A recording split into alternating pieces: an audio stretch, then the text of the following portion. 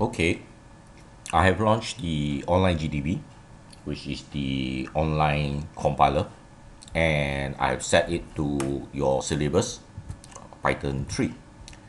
And there is a simple program here, which definitely will run. Okay, here it is. Right, but that is not the reason for this particular clip. Right, the reason for this clip is basically to use the debug, which is this one over here. All right. Now, when you use the debug, you actually can manage your code, all right, by going bit by bit, okay, or you can just let it execute by setting a breakpoint. All right. So if you set a breakpoint over here, all right, by using this, okay, you will see there is one breakpoint there. Okay.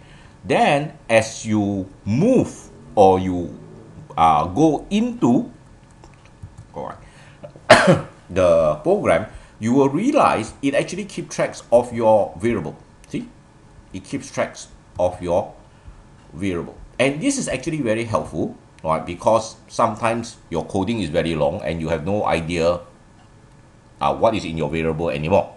Okay, so learn to use the debug mode to help you troubleshoot or debug your code. Okay, all right. So pick up this skill.